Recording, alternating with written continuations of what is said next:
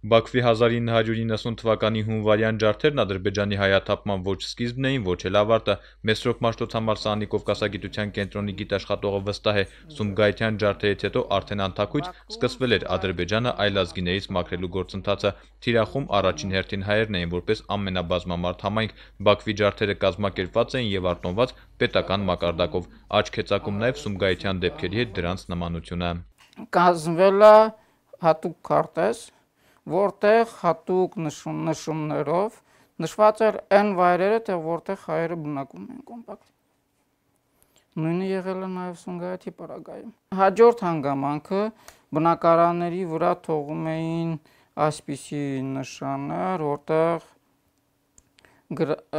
ռուսերենով գրված է «Здесь живет Армянин»։ Դեռ ավելին Սումգայիթի ջարդերի կազմակերպիչները փաստացի անպատիժ մնացին։ Դա Բաքվի ջարդարարներին կարող էր միայն ոգևորել։ Բաքվում Սումգայիթի տրամաբանական շարունակությունը ու այն կոնտեքստով, որ միջազգային իրավական գնահատական չի տվել, ու նաև դատավարությունը Սումգայիթի հետ կապված մեծ հաշվով ձևական բնույթ է կրել։ 1990 թվականի հունվարի 13-ից 19-ը խորհրդային Ադրբեջանի մայրաքաղաքում կազմակերպված ու համակարգված հայերի կոտորած իրականացվեց, որը դադարեցվեց միայն խորհրդային զորքերի մուտքից հետո։ Սպանվածների եւ տուժածների թիվը արդեն անհնար է պարզել։ Պարզել մի բան՝ Բաքուն իսպառ հայաթափվեց։ Բաքվի 250,000 հայությունը ցրվեց աշխարհով մեկ։ Տասնամյակներով ստեղծածն ու հավաքածը անցան մերօրյա Ադրբեջանին։ Հայերը Բաքվում թողել են բավական հսկայական ժառանգություն, թե նյութական, թե մշակութային առումով, քանի որ հայերի թողաջառանգության մասին խոսելը չեն կարող դիտարկել միայն զուտ 90-ական թվականների դարձություններով, քանի որ 1918 թվականներ ու դրանից էլ վաղ դեռ, երբ որ քաղաքական քարտեզի վրա Ադրբեջան կոչված պետությունը չկար, հայերը տվյալ տարածքում ապրում էին ու ստեղծել էին իրենց հսկայական ժառանգությունը։ Փոխհատուցման մասին խոսելն ավելորդ է, երկակի ստանդարտների պատճառով Արցախում ապաստանած փախստականները անգամ միջազգային կազմակերպությունների աջակցությունից օգտվելու հնարավորություն չունեն։ 2018-ը այս առումով ոչինչ չփոխեց։ В результате двойных стандартов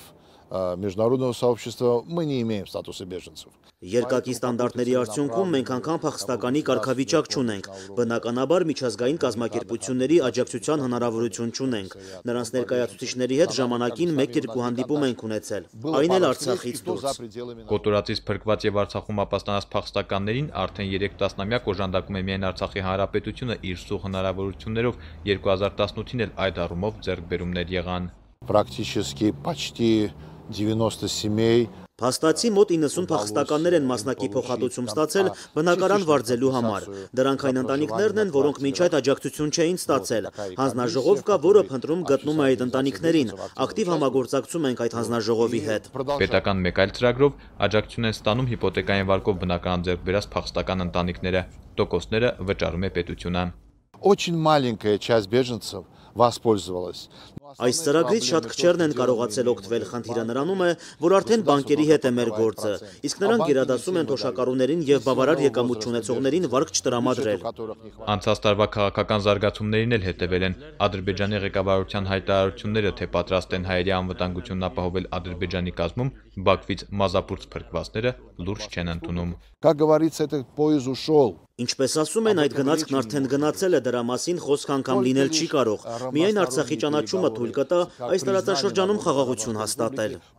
Սարասարն իր բախտակիցների հետ վստահ է, որ հակամարտության վերջնական կարգավորումը չի կարող փախստականների խնդիրը շրջանցել։ Հույսը չի կորցնում, որ մի օր բանակցությունների լիարժեք ձևաչափը կվերականգնվի եւ փախստականների թեման էլ գործնական բանակցությունների օրակարգ կմտնի։ Նորեր Հովսեփյան, Աշոտ Գասպարյան, օր։